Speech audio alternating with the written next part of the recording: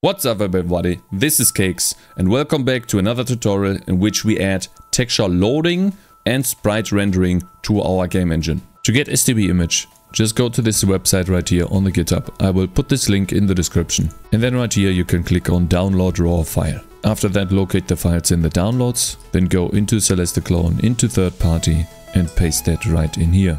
I've already done that, but this is how you can get STB image. Now that we have STB image, this file right here, we're going to add this to our glrenderer.cpp. At the very top, you have to include it like this. You define the STB image implementation, basically signaling that you want to not only have the headers and the defines, you also want to have the actual implementation. This define right here can only be in the entire program at once. So make sure that this is the only one right here, and then you include the STB image, which should be fine like this, since we are including third party right here. So it should look in this folder to find it. And then after that we head over to GL init, and let's say right before we enable dev, we create a new section and call that texture loading using STBI. And for that we need a texture actually. My program of choice is always ASprite. I actually have a tutorial on how to build it yourself if you don't want to pay for it.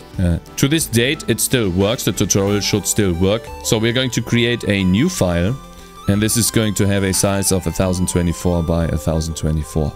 You can make it bigger if you want to, but this one should always be fine for now.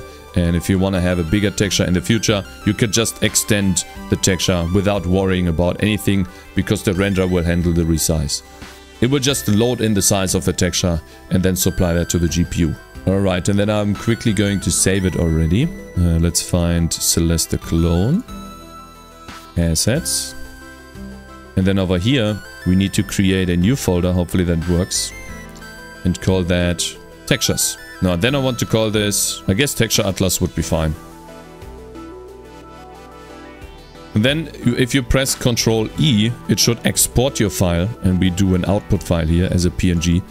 And then it will put the output file into the same folder as your ASprite file. These are two different files. And then you just hit OK, so you have the PNG file there present as well. If we now switch back to our program, we should see an assets, a new folder textures with a ASprite file, which the editor can't load of course, and a PNG file that is empty. Okay, so this is the interface of STBI loading a texture. We need a file name, an int x, y, the number of channels, and then the number of channels required. And so we need to fill all of these in. So that means we create an int width, height, channels like this, and then we fill these in. And then how many do we want? Well, of course 4. We want to have red, green and blue and alpha. And then the only thing left is the file name. And since I want to also do texture reloading, there's two ways you can do this. You can add a constant at the very top and say, well, this is the one texture that we're going to load, or you can store the texture into the GL context. I think I want to create a constant right here, calling a GL OpenGL constants, and then we do a const char pointer texture path, and then that is assets slash textures slash, and then the texture atlas.png. Then we have this right here, and we can jump down back into our local scope and then just supply the texture path. And this function returns us a pointer to the data of the image. So we want to create a character pointer data. Okay, and apparently I forgot the pointer to the number of channels here. After we have loaded the data, we obviously want to check if we actually have data or not. And if we don't, we obviously want to do an SM assert, calling it failed to load texture, and then we return false. Okay, then we want to call GL generate textures. We want to generate one texture. If we don't have data, make sure that you have that in here. And we call that, or we store that in the texture ID of the GL context, which obviously we have not defined yet.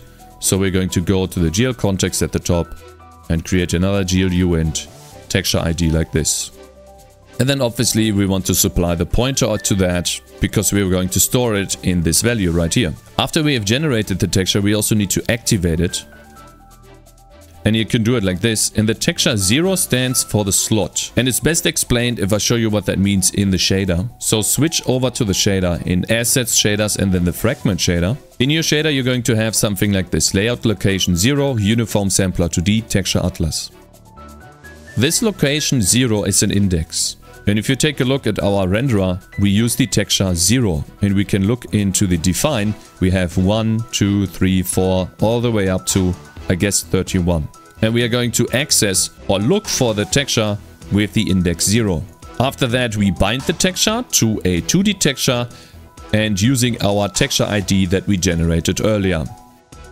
Now it is actually connecting the slot 0 to our texture ID that we just created. Okay, I copied these in because it is easier for me to explain them than to type them. This is where we set parameters on our texture. For example, we want to set how the wrapping is done.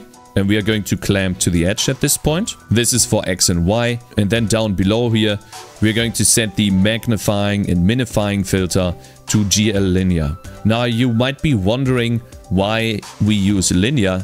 If you have ever done something similar in Unity, for example, there's always nearest neighbor sampling for pixel art and then linear filtering for, let's say, 3D art. And the reason why we are using GL linear is because we're going to access the texture using the texel coordinates. And these are actual coordinates in the texture, which means that the filtering doesn't even have any effect. And you can see that in the comment here as well. This setting only matters when using the GLSL texture function. When you use texel fetch, this setting has no effect, because texel fetch is designed for this purpose. And you can look at the blog post over here, GLSL data tricks. So basically what this means is, since we're using texel fetch, this doesn't even have any effect, but it's still interesting for the future, and you will see then why. After that, we call GL texture image 2D. We supply our texture ID, a level of 0, the color space of the texture, which is sRGB, then the width and the height, a border of 0, the format the data is in, which is RGBA, then the type of data, which is an unsigned byte, and then the data. If you're getting this error right here, the GL invalidinum, that is because I supplied the texture ID here, but we don't have to do that because we are already binding the active texture right here, which means the enum that we have to supply is that we are copying to a 2D texture. And this function is going to copy everything from the CPU to the GPU. Now, how exactly that works, I don't know. That is an internal to OpenGL. After that, we are now able to call SDBI image free, and that should release the data that we allocated. And this is everything that we need in order to load textures, and we should now have our texture on the GPU. In fact, we can already access this texture if we know which coordinates to index into. For that, we define a layout location 0 in vector2 texture coordinates in.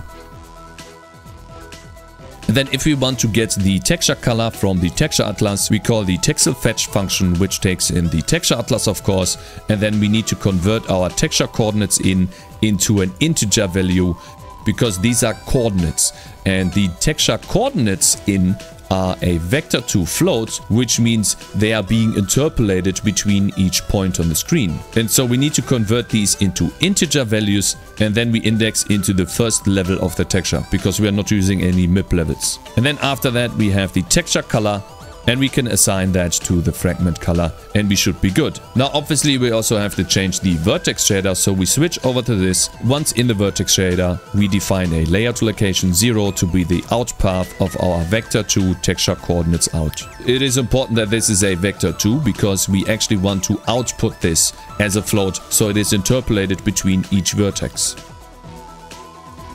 And for now, I'm going to debug define a left, top, right and bottom, which is 0, 0 and then 16 by 16. So if we switch over to our texture atlas, I'm going to quickly yoink a texture. Like for example, this dice right here. This one is positioned at 0, 0. It is positioned on 0, 0 and has a size of 16 by 16. And then we fill in the texture coordinates to be left top, left bottom, left bottom and right bottom again. These correspond to the top ones right here. Top left, bottom right, bottom left, bottom right. And then we write to the texture coordinates out using the texture coordinates on the GL vertex ID. Again, that is the same idea that we use with the vertices. We have done everything correctly. We should already see a texture, right? Failed to compile vertex shader. Ooh. Vertex shader on line 44. An unexpected semicolon. You're expecting a closing brace. Ah, okay. Of course. I made a mistake on the vertex shader instead of semicolons. Right. These are supposed to be commas. Sorry about that. But this is the first instance in which we can see that our error checking on the shader compilation is actually working, which is nice. If we don't have data. Make sure that you have that in here. If you're getting this error right here, the GL invalidinum, that is because I supplied the texture ID here, but we don't have to do that because we are already binding the active texture right here, which means the enum that we have to supply is that we are copying to a 2D texture. And now we should see something like this. We have a cool looking or kind of stretched looking cube. And then if we resize the window, it should stretch with the window. Now we have textures in game and I want to quickly fix our fragment shader. If our texture color alpha is 0, then we discard. That should turn the black into nothing. And this is our cube. Very nice, very poggies. Is it actually the same color? If we take a look on the right, the dice is not actually the exact same color as in the picture. And there's a way to fix this. We need to tell OpenGL something that our target frame buffer is in a certain color space. And the way we do that is by enabling the frame buffer to be sRGB, which is the same color space as our texture. And then we also disable multi-sampling. If you want to go and take a look, the sRGB output, even if the input texture is non-sRGB, don't rely on the texture used. And so basically when we do this and then build, the dice in the game should look exactly like the dice in the texture. And that is very important because what happens is our texture is in sRGB color space. And since the human eye needs to correct color because it is not able to perceive color linearly. But in the shader, we want to work with the color in a linear space. And then as we output that to the screen, we have to convert it back to sRGB so that our eyes perceive the color correctly. And that is what is happening right here. If we don't tell the frame buffer that it is in sRGB space, then it will be darker. The result will be darker as you've seen before. Here's a side-by-side view of how it looks before and after. I hope you enjoyed the video, and if you did, please leave a like and subscribe for more content like this. And in the next tutorial, we are going to add in hot code reloading. And so yeah, stay tuned for that. Until the next one, have a good one. Peace!